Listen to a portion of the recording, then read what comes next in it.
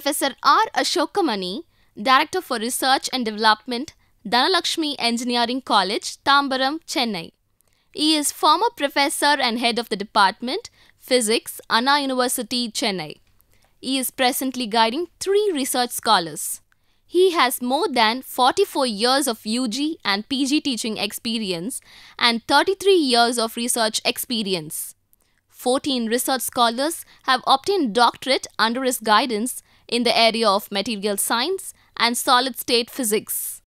He has more than 150 research publications to his credit, of which 90 are in international journals. He has authored a book on solid-state physics, which is an international publication.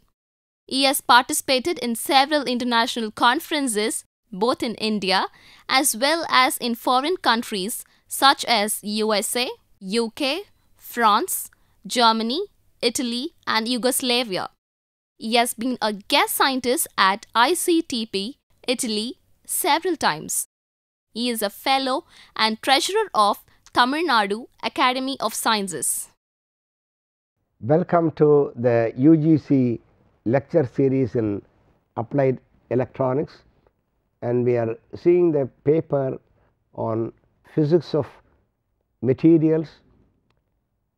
We had the earlier chapter, the bondings in solids.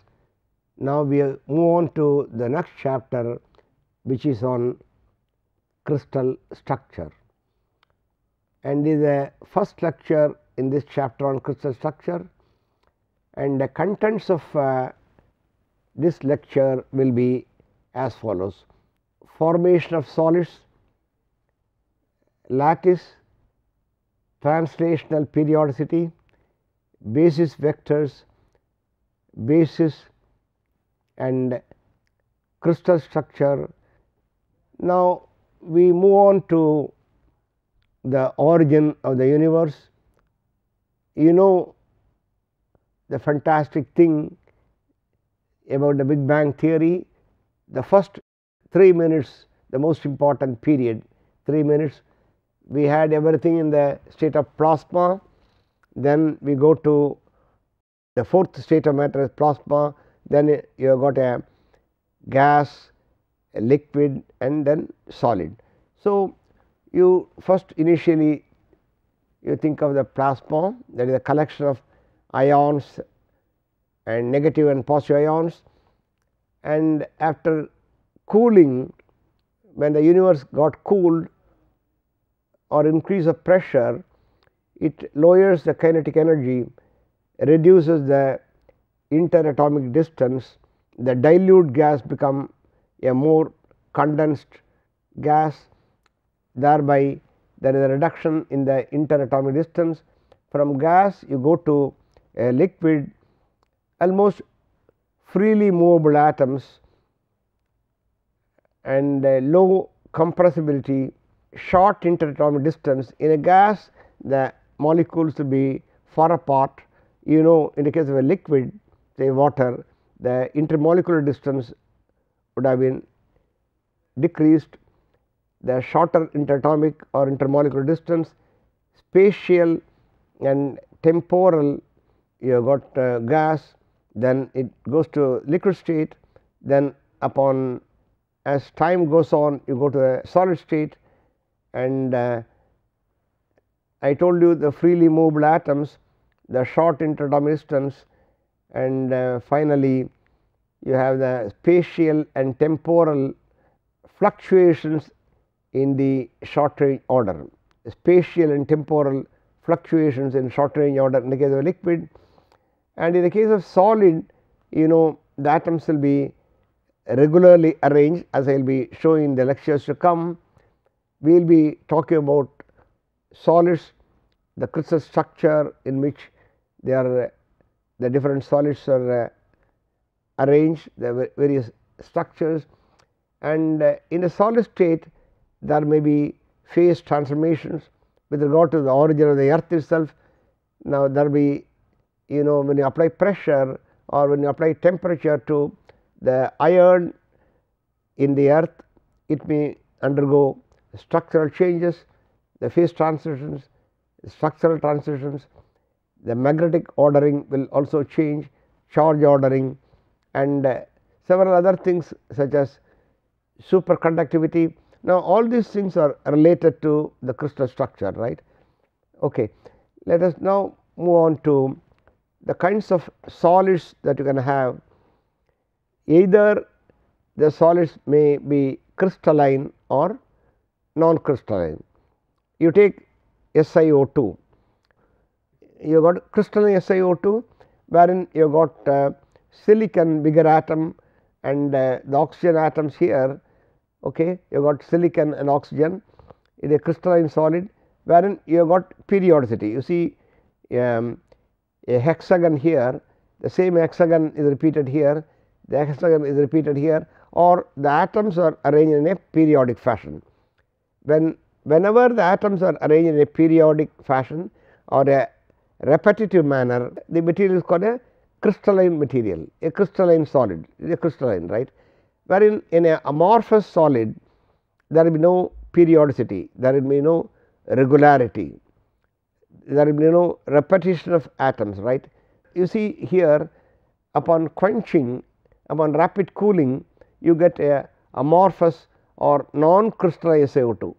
The former, the first one is the crystalline SiO2 here, which is shown here, where there is ordering, right. You got a hexagon and hexagon, the atoms are arranged, silicon and oxygen atoms are arranged in a regular order, wherein here you do not have regularity. You see a bigger region and a much bigger region, a smaller region, there is no regularity here, right. There is no ordering. Whenever there is no ordering, that means it is a non-crystalline material.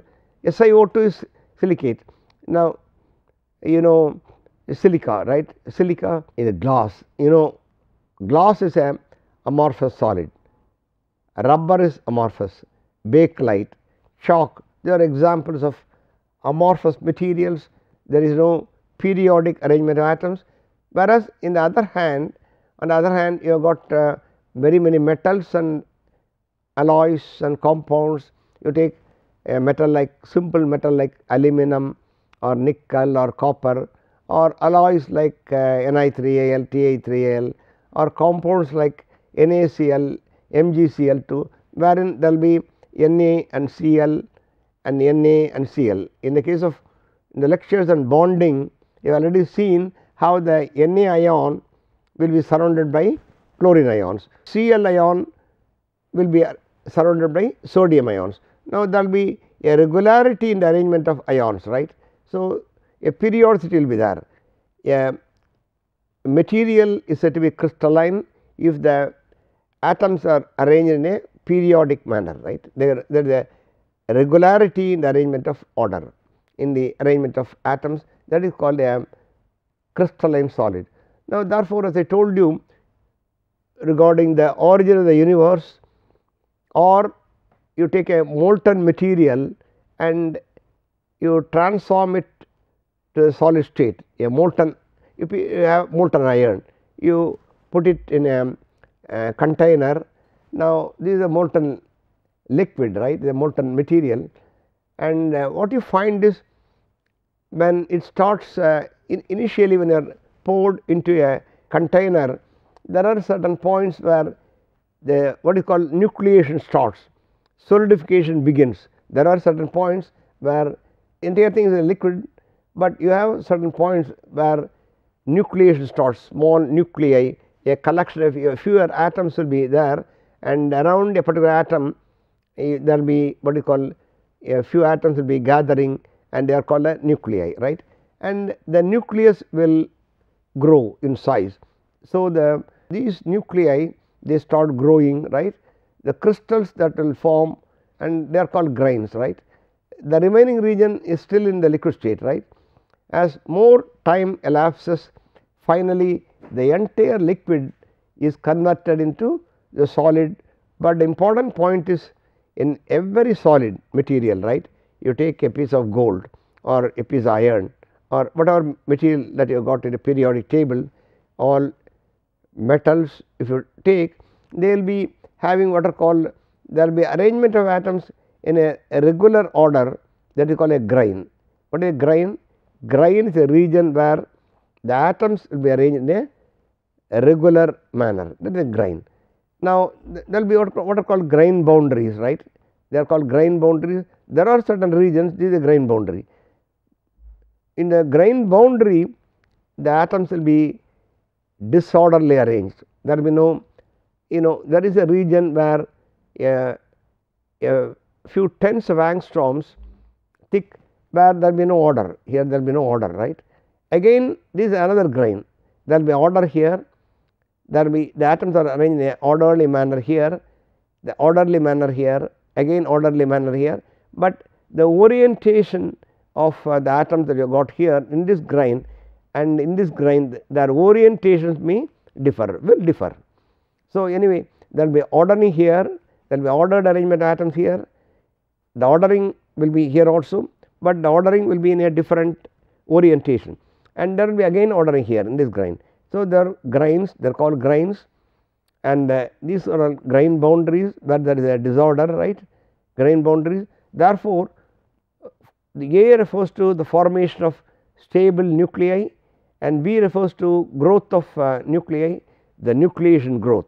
It is very famous, the wordings, the nucleation and growth, lot of thermodynamics comes here, whether the nuclei that is formed, will it be stable, how far, that should be a critical radius above which only the nucleation will the nuclei will start growing, the nucleation and growth.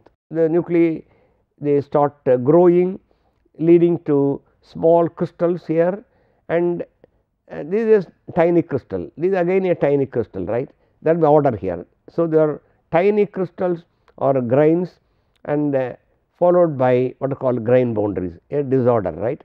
And in the next slide, you will again see the tiny dots show the nuclei, and so again a nuclei here, the formation of small bigger nuclei, right.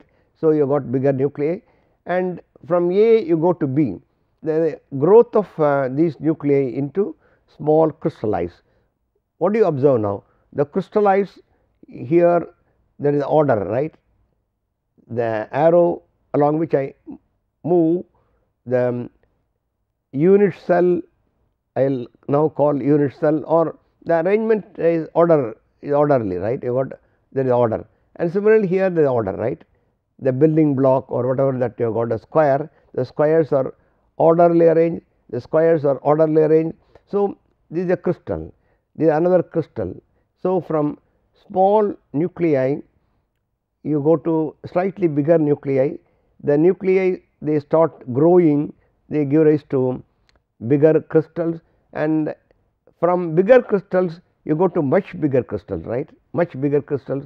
Now, where are the grain boundaries? You see here, the repetition is there, right, the squares are repeated or the atoms are arranged in a periodic manner here, but there is something goes wrong. If the entire thing is repeated throughout the volume, it is called a single crystal. What is single crystal? For certain specialized applications, scintillation counter, some nuclear detectors, you need single crystals, right. Single crystals are for special applications. What is a single crystal? You have got atom here, atom here, atom here. The atoms are periodically arranged throughout the entire volume. For throughout the entire volume of a crystal, if the atoms are periodically arranged, it is called a single crystal. Is it a single crystal? This is not a single crystal. You have got a grain here, you got a grain here, there is order here, there is again order here, but you see the way in which the atoms or the cells are arranged, it is orderly arrangement is there in this region, but again there is orderly arrangement, but something goes wrong here in between, right. So, this is a polycrystalline sample, whereas a single crystal is one in which there will be order. You see the grain boundary here, right, there is a grain boundary. So, if this would have been followed continuously throughout the volume, throughout this entire slide, it would have been called it would have been a single crystal, but that is not the case. You have the pattern like this, here this pattern, the orientation is different, right.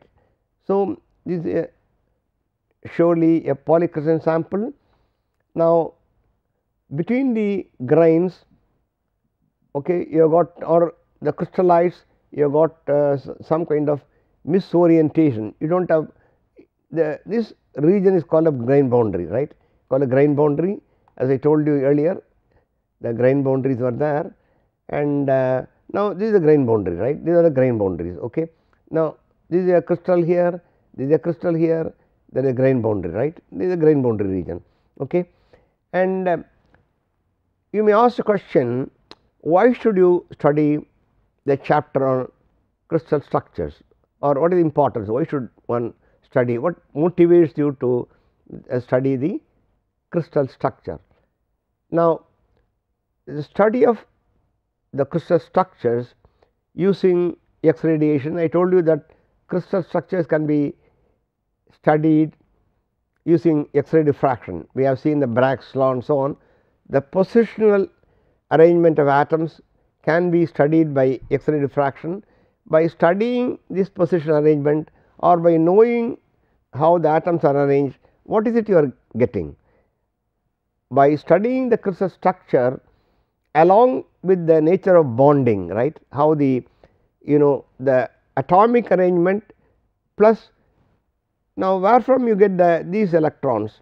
These electrons are coming from the valence electrons of the atoms. Therefore, the important point is the following: the position of the atoms along with the fact that how the electrons are arranged to bind the atoms that you have got in the solid, these two together will decide the properties. What properties? The physical, chemical and biological, all the properties of non-living species and living species, non-living the normal materials and living biological systems, living species, all these things are governed by the two factors, the structure and bonding. The very important thing, the crystal structure and the bonding means what? How the germanium atom here and another germanium, they are bonded to each other by means of the electrons, how the electrons are distributed between two germanium atoms. This is the crystal structure of germanium. So, the motivating factor as to why one should study the crystal structure is, along with the crystal structure, if you know the bonding, many of the properties of materials are determined by the arrangement of atoms and the bonding behavior or bonding nature. The arrangement of atoms in space is called the crystal structure. This is one arrangement, right. You have got there is a regularity, right. There is a arrangement of atoms in the most important semiconducting material like silicon. This is how the atoms are arranged, right. The arrangement of atoms in silicon or germanium. I told you in the last series of lectures on bonding, after 1960 silicon has taken over germanium, SCR, silicon rectifier, and MOSFET, many things, many electronic components which are used in computers and so on are based on silicon. So, this is the crystal structure of silicon. The bonding in silicon or germanium, both are the same. So, silicon and this is germanium atom here, germanium atom here, the electrons that you are having here, they give rise to the bonding, they explain the bonding, the covalent bonding. So, along with the position of the arrangement of atoms, namely the crystal structure and the bonding, all the properties can be studied. I mean the properties means electrical, thermal, optical, magnetic, superconducting, all the properties. I will be talking about phonons, the atoms in solids, they are vibrating in the end of the chapter. Now, that gives you explains the phenomenon of superconductivity. Therefore, when you want to explain the various phenomena or various properties of solid materials, the physical properties, chemical properties, and not only materials, the living tissues, the biological systems, then there are also DNA, so many other things, then in all cases the arrangement of atoms as well as the bonding that exists between the atoms, they are very important in order to understand the properties. So, you pass on to now crystal structure. How do you explain the crystal structure? The basic thing one should understand are the three words.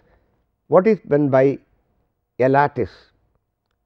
Then the other words, basis, the crystal structure. The terminologies which are to be understood are lattice, basis, crystal structure. So, what is crystal structure? It is nothing but you have a lattice, lattice plus basis gives the crystal structure. What is a lattice? It is an array of points in space.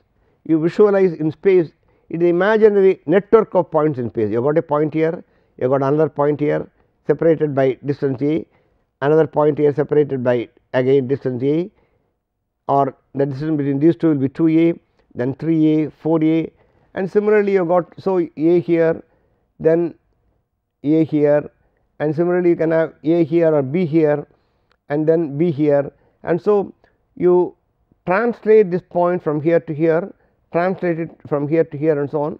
Similarly, you translate it from here to here and generate network of points, a set of points in space where there is regularity or there is a perfect arrangement, a regular neat pattern, a repetitive pattern is there, right? A repetitive pattern is there. This is called a lattice, right? A lattice, this is called a lattice. Then this is called a basis. Basis refers to what? An atom or a group of atoms, or an ion or a group of ions, right? That gives what is called a crystal structure. This is a crystal structure, right? Okay, in two dimensions. I will tell you more about it in order that you have a very firm footing or understanding of crystal structure. Now, you see a lattice here, right?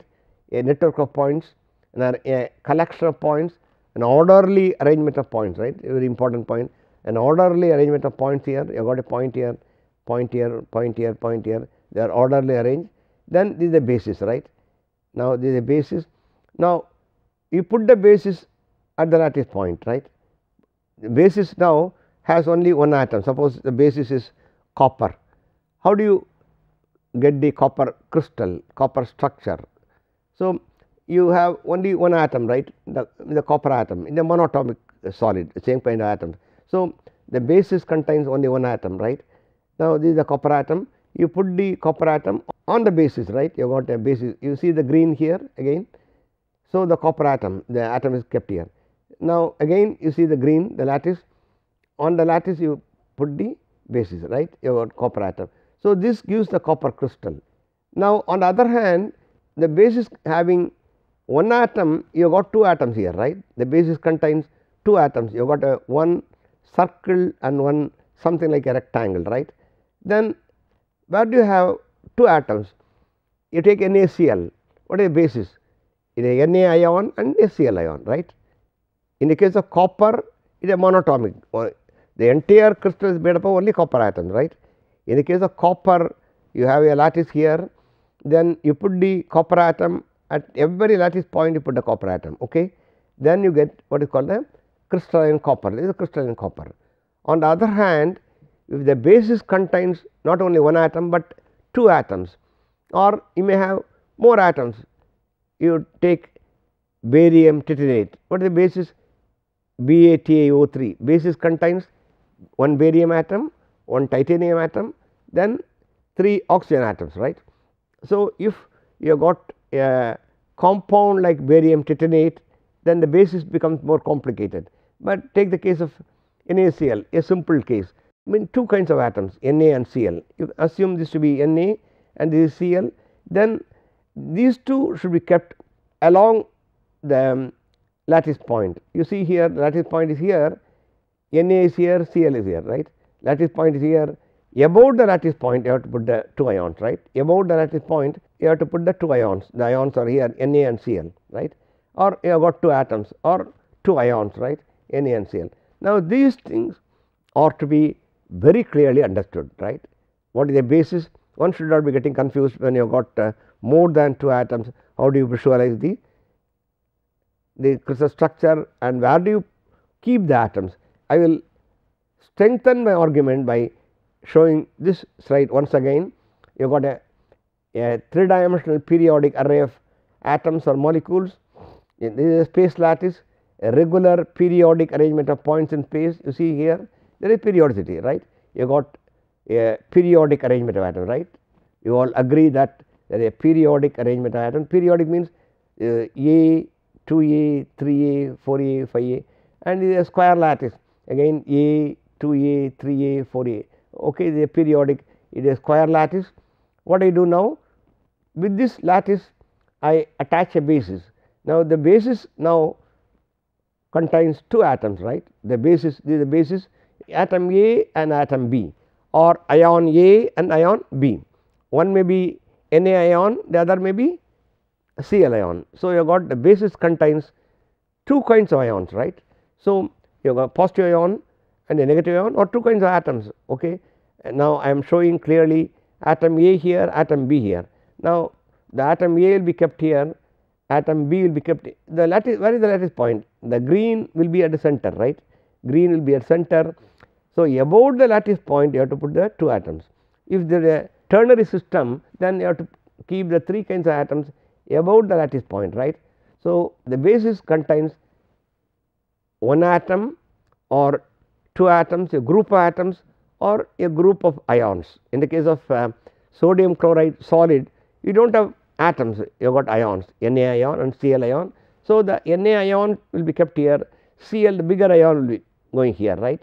The lattice point will be here. So about the lattice point you have to put the ions, right. This gives the crystal structure, as I am indicating here. NaCl structure, sodium chloride crystallizes in the FCC structure. As all of you know, the basis consists of a Na and a Cl atom, right. You got a Na and Cl atoms or Cl ions, right. These fundamental things are very important, right. Then when you talk of the 2-dimensional lattice, this is called a lattice, right. What is a lattice? Periodic arrangement of points. You do not talk of atoms, a periodic arrangement of points in space is called a lattice. Okay, now you see a periodic arrangement, right, of points here. The repeating pattern of atoms, the first you got a lattice point here, a lattice point here, lattice point here, lattice point here. This A, the vector A is called a primitive translation vector. Why it is called translation vector? I can, as I told you earlier, A, you can have 2A, 3A. So this lattice point, from this lattice point you can move to this lattice point. You can generate the entire lattice, right. You got a 2-dimensional lattice by repeating A, and similarly these lattice points, your lattice point here, the lattice point here, these lattice points along this direction can be repeated by translating B. So A and B are called the primitive translational vectors. By repeating these translation vectors you can generate the entire lattice. Now we will move on to the summary of today's talk, and the summary will go on like this. Crystal structures have a bearing on the physical properties of solids. All lattices have the property of translational invariance, and the questions that we have are define lattice, basis and unit cell. The question number 2 will be what is meant by translational invariance. With this we come to the end of lecture 1, and the rest of the things we will see in the lectures to come. Thank you.